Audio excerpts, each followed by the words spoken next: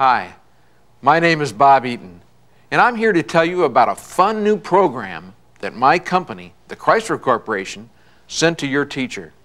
It's called the ABCs of Airbag Safety. The back is where it's at. And it will help you learn about how to ride safely in a car or a truck with airbags. Then you can go home and you can teach your mom and your dad, your sisters and your brothers, and even your friends that it's cool to sit in the back seat. And it's the safest place for you to ride. Our partners, the American Automobile Association, the American Academy of Pediatrics, and Morton International, along with many police officers, nurses, and safety groups across the country, are helping us with this program because they know that airbags save lives when used properly.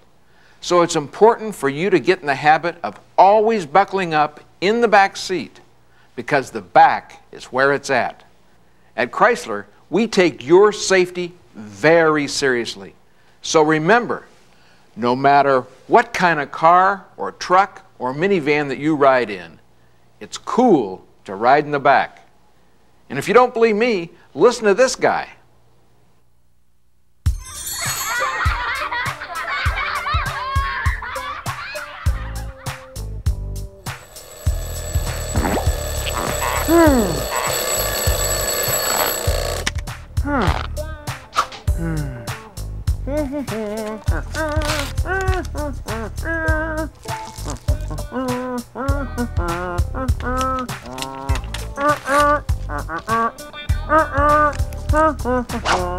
Oh boy, I can't wait to get to the office. So many cars, so little time.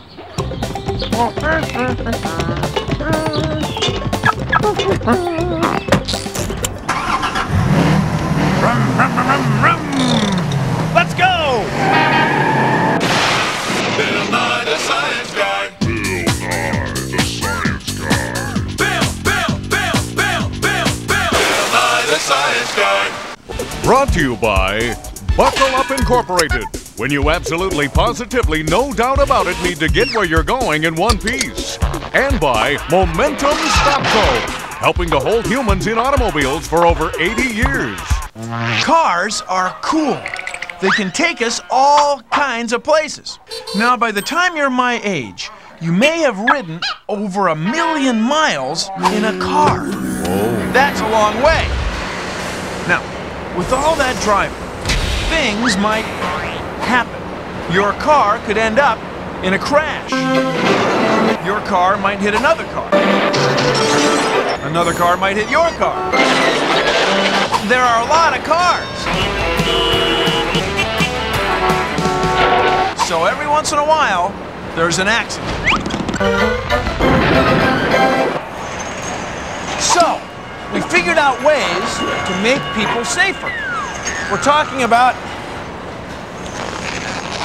safety belts. Safety belts aren't the only devices we use in case of a crash. We also use airbags!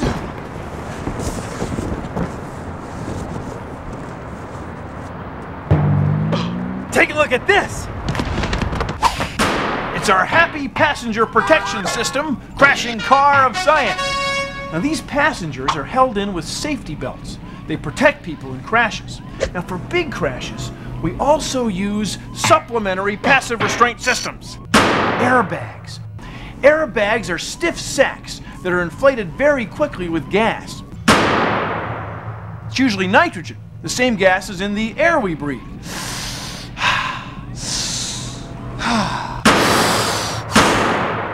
Now watch what happens when our crashing car of science experiences a very sudden stop. You ready? You ready? 3, 2, 1.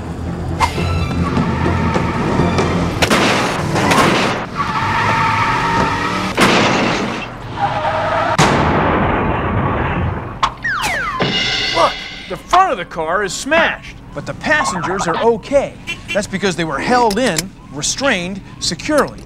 Now notice that people in back have more car between them and the crash than the people in the front. You're right about that.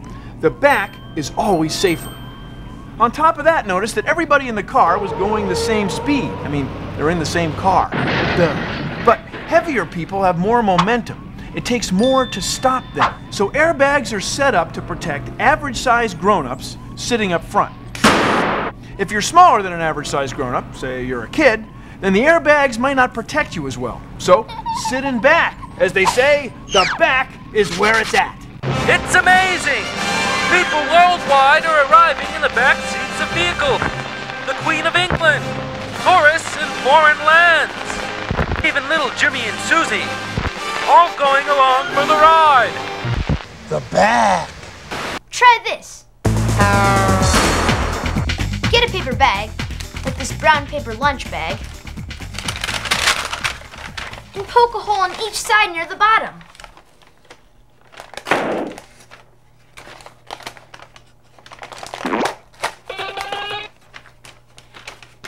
Take a piece of tape, about 10 centimeters long, and stick it where you can reach it, like the edge of a table. Now puff up the bag.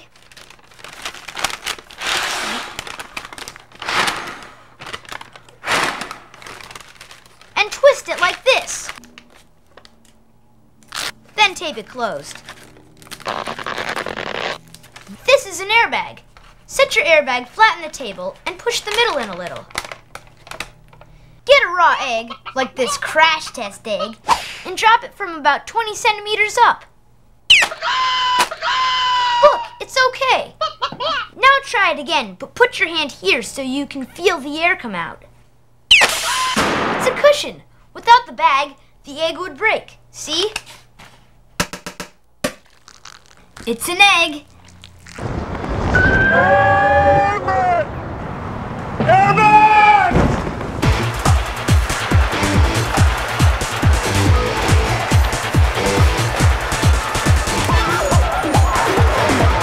Most cars have a sturdy structure inside them that's shaped like a cage. Now, it's not the kind of cage that would keep something like a wild animal from getting out. No, it's a cage for keeping something like a car crash from getting in.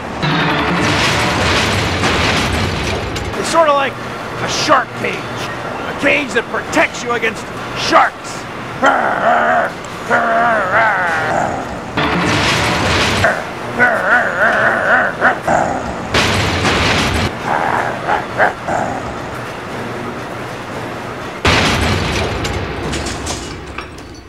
So here's the thing. When you're in a car rolling down the road, you're moving right along with it. So suppose the car hits something and the cage holds its shape. You don't want to keep moving. You don't want to keep going and smack into the cage yourself. You want to be held snugly in your seat. That's why you've always got to buckle up. Now, the bigger you are, the more momentum you have. So safety belts have to be made strong enough to hold grown-ups. And airbags have to inflate with enough pressure to protect grown-up drivers. So if you're not as big as the average grown-up, be sure to sit in the back. See, you want to buckle up so that you can stay in your cage.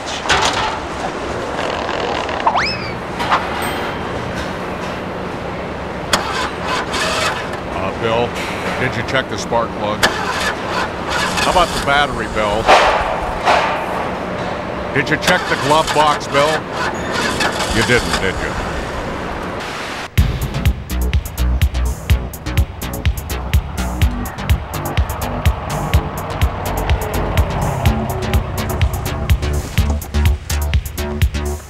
Safety belts and airbags were invented to keep people safer if they get in a car crash. Now, airbags inflate really fast, around 300 kilometers an hour, around 200 miles an hour. So they don't always work too well for smaller people, like kids.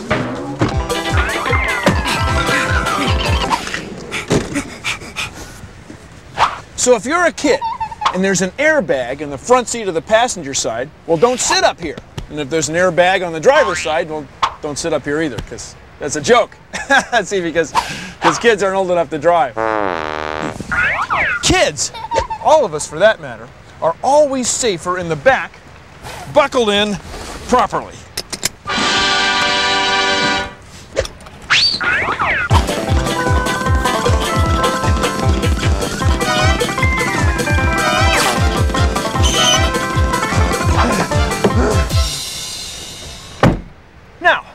If there isn't a back seat, like in this pickup truck, well then move the seat as far back as it will go. And of course, make sure you're buckled in.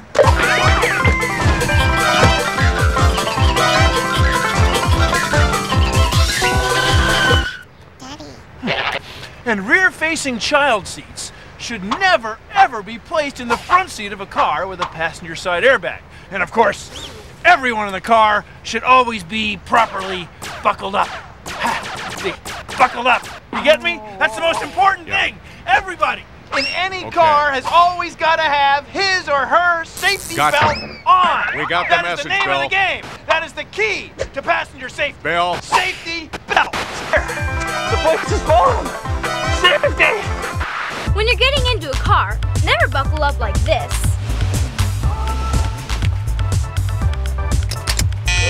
Or like this. Always buckle up like this.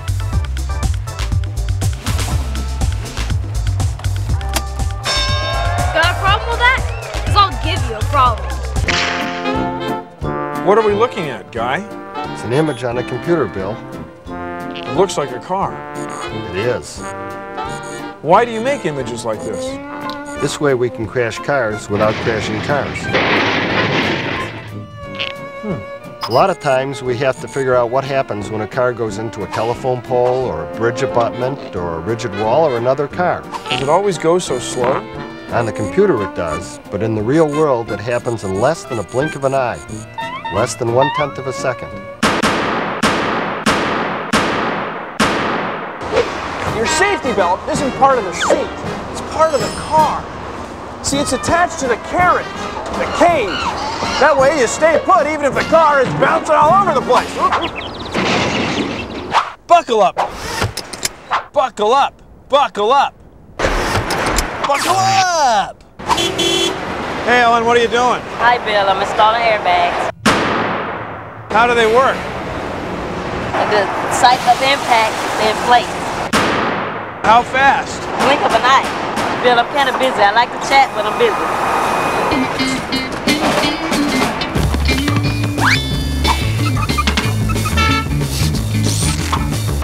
This is an airbag assembly. And this is the airbag. In here, right here, is the inflator. Now, if a car hits something, an electrical signal starts this white solid burning. It's rocket fuel. No kidding. And it burns really fast. Now, the assembly sits up here in this part of a car's dashboard. So if a car hits something, electrical signal starts the rocket fuel burning and sends gas into the bag. This part of the dashboard splits open on purpose, and the bag fills to protect us. Now this all happens fast, really fast. No, listen. Fast, really fast. It's really fast. Watch. Fast. See, it happened like that. Fast and with a lot of force. That's why you got to be careful where you sit.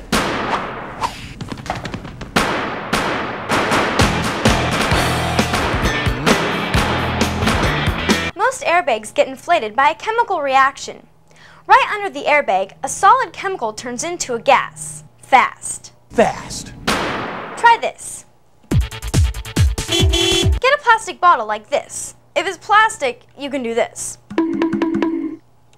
A balloon and some baking soda.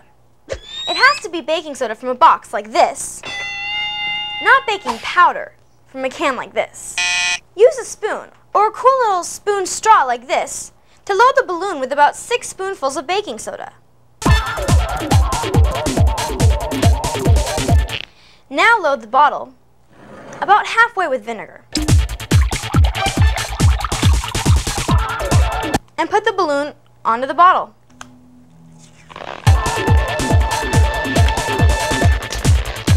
Now shake the powder into the liquid.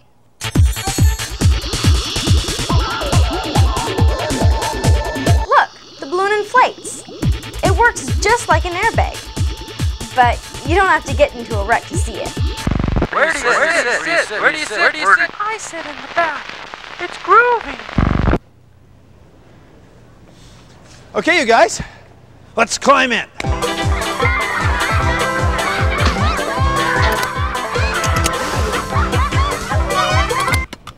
Anybody want to sit up here with me? No. What am I, the chauffeur? Yeah. Why doesn't anyone want to sit up here?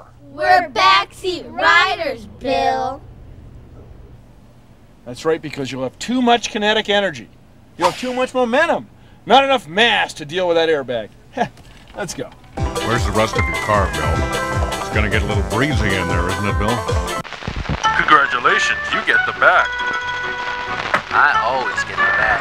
See ya,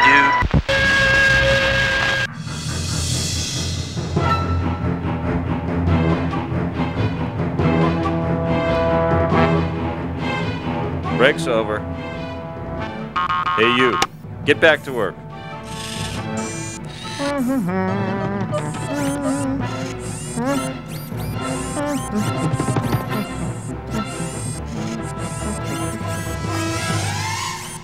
Well, that's it. Thanks for watching. If you'll excuse me, I've got some neck flexion and extension corridors to evaluate. See ya. Hit it!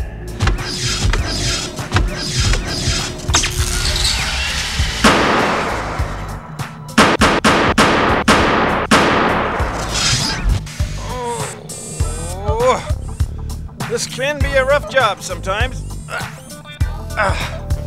Glad I was buckled in. Woo! These things happen pretty fast. Blinked my eyes, it was over. If there's kinetic energy, momentum, another day at the office. Of course, this is a long office, I guess.